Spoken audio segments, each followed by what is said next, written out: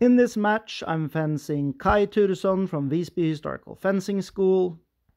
This means that we're teammates, and me and Kai have been fencing a lot together. Basically, we kind of learned Messer together, and this results in us both knowing what the other person is going to do.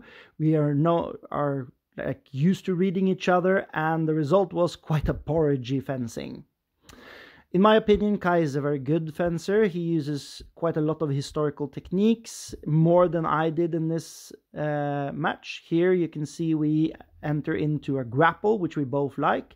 He disarms me, I disarm him, and we go in for a grapple, but luckily the judges broke off the fight before anything else happened, because there was one messer on the ground, and if we had landed on that messer, the nuggle could really have hurt us. Good call on the judges. Again, here you'll see a clear double, and what can I say? I would have wished for there not to be so many doubles, but that was, unfortunately, none of us were better than that.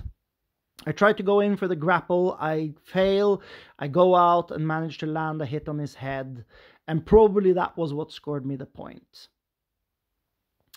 Then, in this fight, in this exchange, Kai goes for my leg, which I should have covered with a slip.